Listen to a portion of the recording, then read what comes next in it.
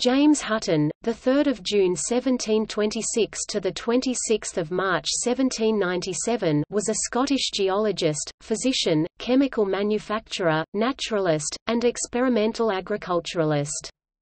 He originated the theory of uniformitarianism, a fundamental principle of geology that explains the features of the Earth's crust by means of natural processes over geologic time. Hutton's work established geology as a science, and as a result he is referred to as the father of modern geology. Through observation and carefully reasoned geological arguments, Hutton came to believe that the Earth was perpetually being formed. He recognized that the history of Earth could be determined by understanding how processes such as erosion and sedimentation work in the present day. His theories of geology and geologic time, also called deep time, came to be included in theories which were called Plutonism and uniformitarianism. James Lovelock sees Hutton as anticipating Lovelock's own Gaia hypothesis.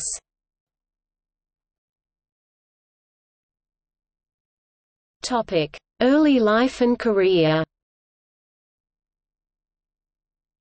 Hutton was born in Edinburgh on 3 June 1726, OS one of 5 children of Sarah Balfour and William Hutton, a merchant who was Edinburgh city treasurer. Hutton's father died in 1729, when he was 3.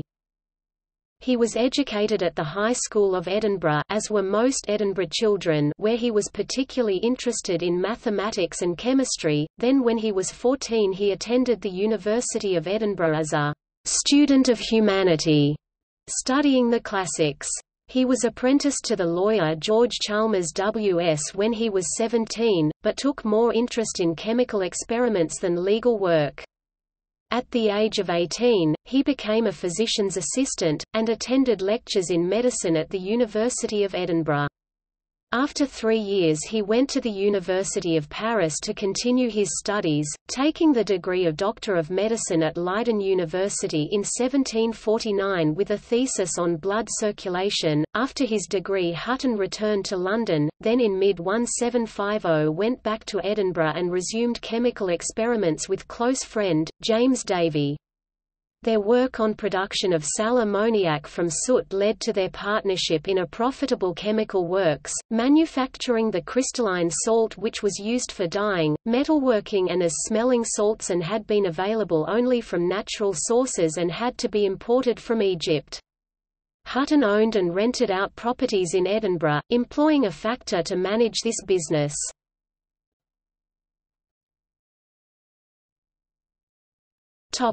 Farming and geology. Hutton inherited from his father the Berwickshire farms of Slyhouses, a lowland farm which had been in the family since 1713, and the hill farm of Nether Mononut. In the early 1750s he moved to Slyhouses and set about making improvements, introducing farming practices from other parts of Britain and experimenting with plant and animal husbandry. He recorded his ideas and innovations in an unpublished treatise on the elements of agriculture. This developed his interest in meteorology and geology. In a 1753 letter he wrote that he had become very fond of studying the surface of the earth, and was looking with anxious curiosity into every pit or ditch or bed of a river that fell in his way. Clearing and draining his farm provided ample opportunities. The mathematician John Playfair described Hutton as having noticed that a vast proportion of the present rocks are composed of materials afforded by the destruction of bodies, animal, vegetable and mineral, of more ancient formation. His theoretical ideas began to come together in 1760.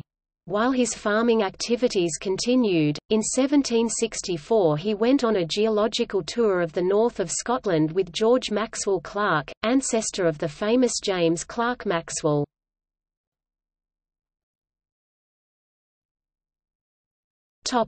Edinburgh and canal building.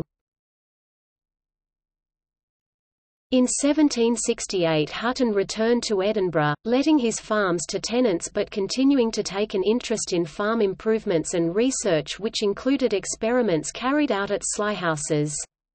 He developed a red dye made from the roots of the madder plant. He had a house built in 1770 at St John's Hill, Edinburgh, overlooking Salisbury Crags. This later became the Balfour family home and, in 1840, the birthplace of the psychiatrist James Crichton Browne. Hutton was one of the most influential participants in the Scottish Enlightenment, and fell in with numerous first-class minds in the sciences including mathematician John Playfair, philosopher David Hume and economist Adam Smith. Hutton held no position in the University of Edinburgh and communicated his scientific findings through the Royal Society of Edinburgh. He was particularly friendly with physician and chemist Joseph Black, and together with Adam Smith they founded the Oyster Club for weekly meetings. Between 1767 and 1774 Hutton had close involvement with the construction of the Forth and Clyde Canal, making full use of his geological knowledge, both as a shareholder and as a member of the Committee of Management, and attended meetings including extended site inspections of all the works. At this time he is listed as living on Bernard Street in Leith. In 1777 he published a pamphlet on considerations on the nature, quality and distinctions of coal and culm which successfully helped to obtain relief from excise duty on carrying small coal. In 1783 he was a joint founder of the Royal Society of Edinburgh.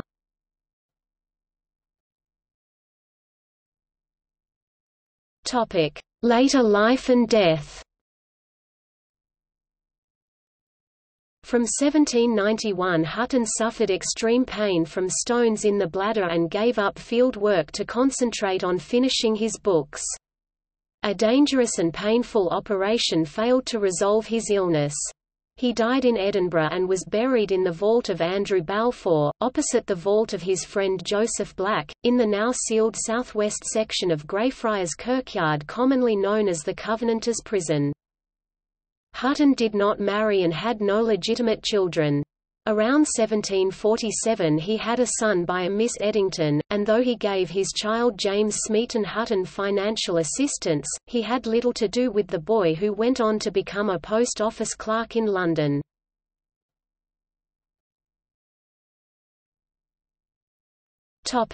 Theory of rock formations.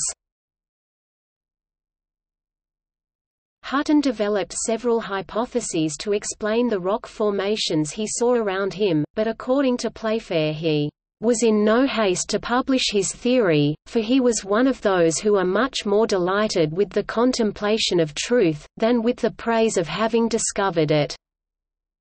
After some 25 years of work, his theory of the Earth, or an investigation of the laws observable in the composition, dissolution, and restoration of land upon the globe was read to meetings of the Royal Society of Edinburgh in two parts, the first by his friend Joseph Black on 7 March 1785, and the second by himself on 4 April 1785. Hutton subsequently read an abstract of his dissertation concerning the system of the Earth, its duration and stability to Society meeting on 4 July 1785, which he had printed and circulated privately. In it, he outlined his theory as follows. The solid parts of the present land appear in general, to have been composed of the productions of the sea, and of other materials similar to those now found upon the shores. Hence we find reason to conclude, first, that the land on which we rest is not simple and original, but that it is a composition, and had been formed by the operation of second causes. Second, that before the present land was made, there had subsisted a world composed of sea and land, in which were tides and currents, with such operations at the bottom of the sea as now take place. And lastly, that while the present land was forming at the bottom of the ocean, the former land maintained plants and animals, at least the sea was then inhabited by animals, in a similar manner as it is at present. Hence we are led to conclude, that the greater part of our land, if not the whole had been produced by operations natural to this globe, but that in order to make this land a permanent body, resisting the operations of the waters, two things had been required. First, the consolidation of masses formed by collections of loose or incoherent materials. 2 ndly, the elevation of those consolidated masses from the bottom of the sea, the place where they were collected, to the stations in which they now remain above the level of the ocean.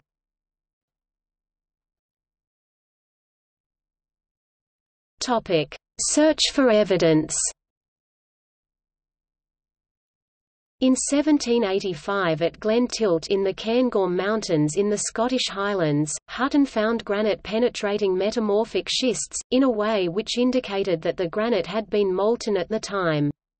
This demonstrated to him that granite formed from the cooling of molten rock rather than it precipitating out of water as others at the time believed, and therefore the granite must be younger than the schists. He went on to find a similar penetration of volcanic rock through sedimentary rock in Edinburgh, at Salisbury Crags, adjoining Arthur's Seat. This area of the crags is now known as Hutton's section.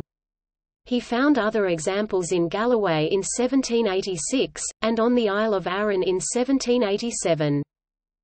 The existence of angular unconformities had been noted by Nicolas Steno and by French geologists including Horace Benedict de Saussure, who interpreted them in terms of Neptunism as primary formations. Hutton wanted to examine such formations himself to see particular marks of the relationship between the rock layers. On the 1787 trip to the Isle of Arran he found his first example of Hutton's unconformity to the north of Newton Point near Lochranza, but the limited view meant that the condition of the underlying strata was not clear enough for him, and he incorrectly thought that the strata were conformable at a depth below the exposed outcrop. Later in 1787 Hutton noted what is now known as the Hutton or Great unconformity at Inchbonny, Jedburgh, in layers of sedimentary rock. As shown in the illustrations to the right, layers of greywacke in the lower layers of the cliff face are tilted almost vertically, and above an intervening layer of conglomerate lie horizontal layers of old red sandstone. He later wrote of how he rejoiced at my good fortune in stumbling upon an object so interesting in the natural history of the earth, and which I had been long looking for in vain. That year, he found the same sequence in Teviotdale. In the spring of 1788 he set off with John Playfair to the Berwickshire coast and found more examples of this sequence in the valleys of the Tour and Pease Burns near Coburn's Path. They then took a boat trip from Dunglass Burn east along the coast with the geologist Sir James Hall of Dunglass. They found the sequence in the cliff below St Helens, then just to the east at Sicker Point found what Hutton called, "a beautiful picture of this junction washed bare by the sea." Playfair later commented about the experience, "The mind seemed to grow giddy by looking so far into the abyss of time." Continuing along the coast, they made more discoveries including sections of the vertical beds showing strong ripple marks which gave Hutton great satisfaction, as a confirmation of his supposition that these beds had been laid horizontally in water. He also found conglomerate at altitudes that demonstrated the extent of erosion of the strata, and said of this that, "We never should have dreamed of meeting with what we now perceived." Hutton reasoned that there must have been innumerable cycles, each involving deposition on the seabed, uplift with tilting and erosion then undersea again for further layers to be deposited. On the belief that this was due to the same geological forces operating in the past as the very slow geological forces seen operating at the present day, the thicknesses of exposed rock layers implied to him enormous stretches of time.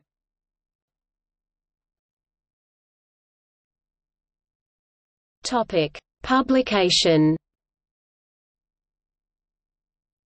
Though Hutton circulated privately a printed version of the abstract of her theory concerning the system of the Earth, its duration, and stability which he read at a meeting of the Royal Society of Edinburgh on 4 July 1785, the full account of his theory as read at 7 March 1785 and 4 April 1785 meetings did not appear in print until 1788.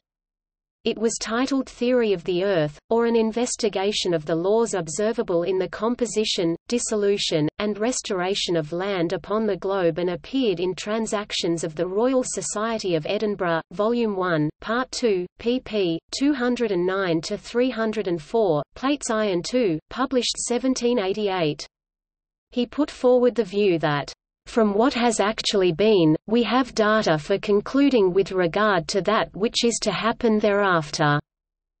This restated the Scottish Enlightenment concept which David Hume had put in 1777 as, "All inferences from experience suppose that the future will resemble the past," and Charles Lyell memorably rephrased in the 1830s as, "The present is the key to the past." Hutton's 1788 paper concludes, "The result, therefore, of our present inquiry is, that we find no vestige of a beginning, no prospect of an end." His memorably phrased closing statement has long been celebrated. It was quoted in the 1989 song No Control by songwriter and professor Greg Graffin.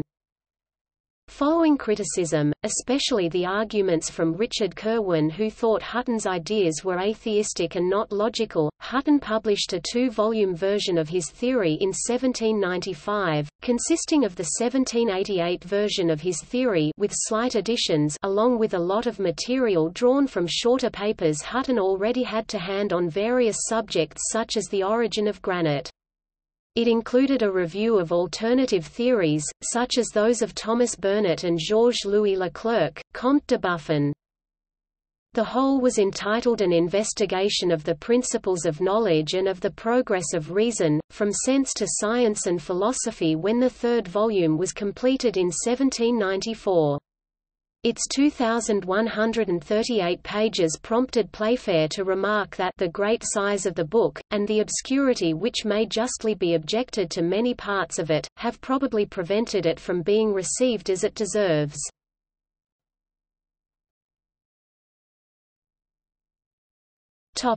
Opposing theories.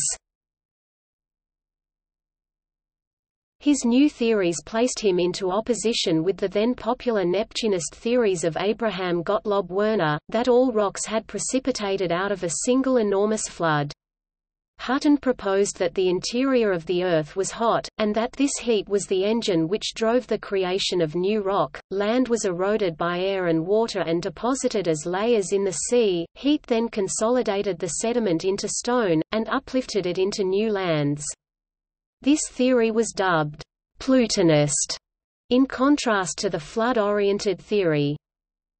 As well as combating the Neptunists, he also opened up the concept of deep time for scientific purposes, in opposition to catastrophism.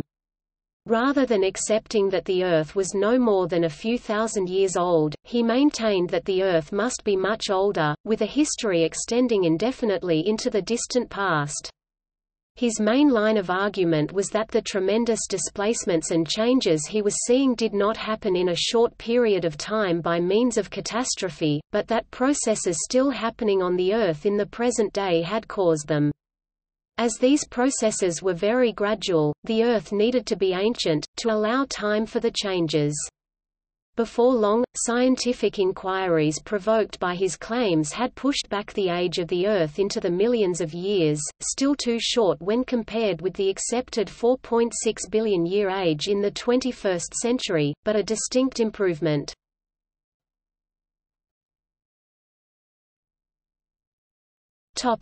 Acceptance of geological theories. It has been claimed that the prose of Principles of Knowledge was so obscure that it also impeded the acceptance of Hutton's geological theories. Restatements of his geological ideas, though not his thoughts on evolution, by John Playfair in 1802 and then Charles Lyell in the 1830s popularized the concept of an infinitely repeating cycle, though Lyell tended to dismiss Hutton's views as giving too much credence to catastrophic changes.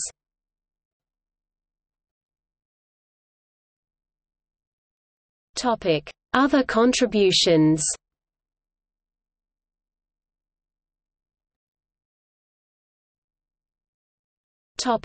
Meteorology. It was not merely the Earth to which Hutton directed his attention. He had long studied the changes of the atmosphere. The same volume in which his theory of the Earth appeared contained also a theory of rain. He contended that the amount of moisture which the air can retain in solution increases with temperature, and, therefore, that on the mixture of two masses of air of different temperatures a portion of the moisture must be condensed and appear in visible form.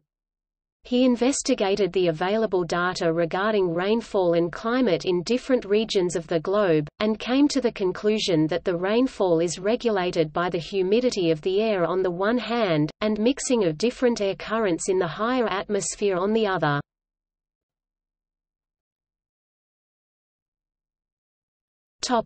Earth as a living entity.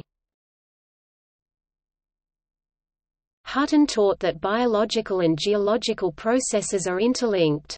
James Lovelock, who developed the Gaia hypothesis in the 1970s, cites Hutton as saying that the Earth was a superorganism and that its proper study should be physiology. Lovelock writes that Hutton's view of the Earth was rejected because of the intense reductionism among 19th-century scientists.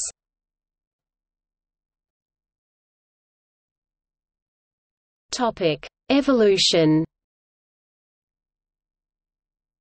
Hutton also advocated uniformitarianism for living creatures, evolution, in a sense, and even suggested natural selection as a possible mechanism affecting them.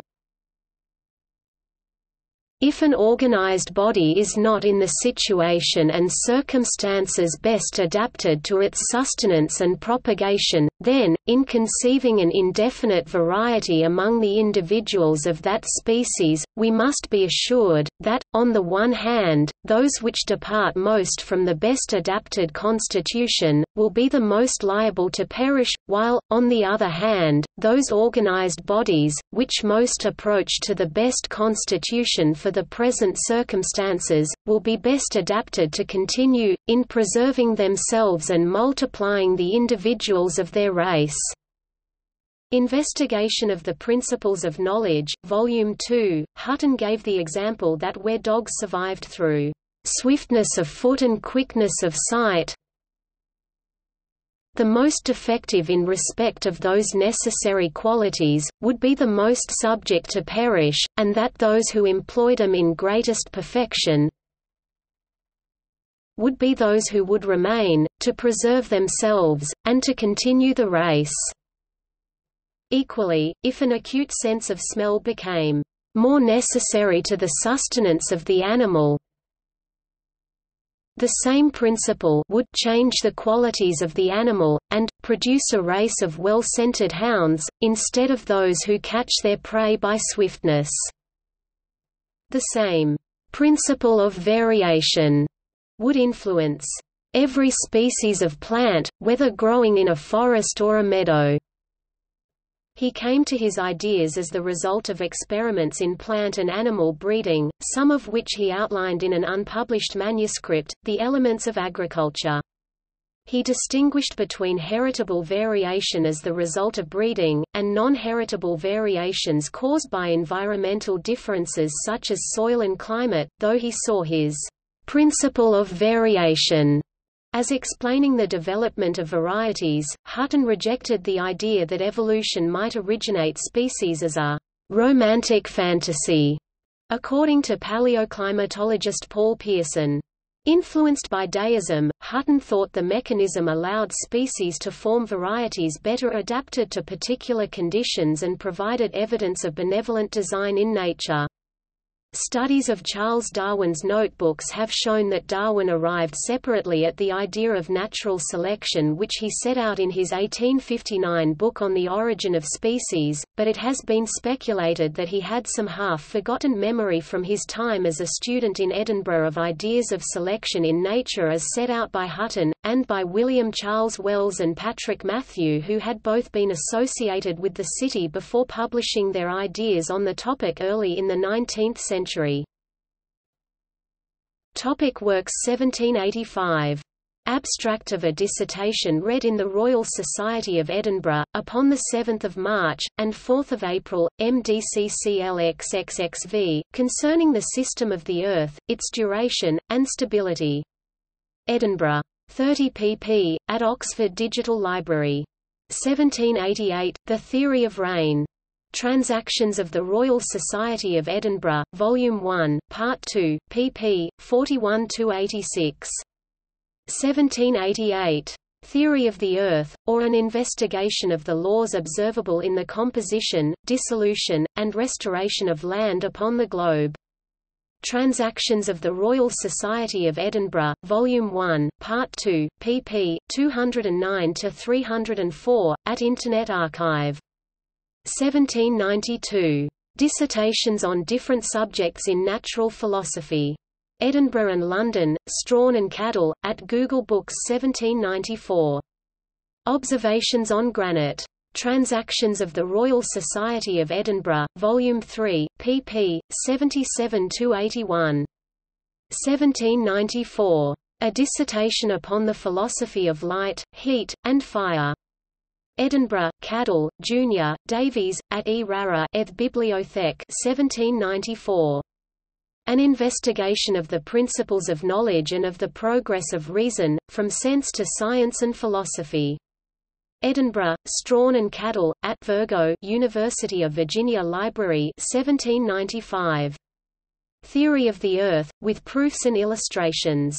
Edinburgh, Creech, 3 vols, at E. Rara eth Bibliothèque 1797. Elements of Agriculture. Unpublished manuscript. 1899. Theory of the Earth, with Proofs and Illustrations, Volume 3, edited by Sir Archibald Geikie. Geological Society, Burlington House, London. At Internet Archive. Topic: Recognition. A street was named after Hutton in the King's Buildings complex, a series of science buildings linked to Edinburgh University, in the early 21st century. The punk band Bad Religion quoted James Hutton with, "No vestige of a beginning, no prospect of an end," in their song, "No Control."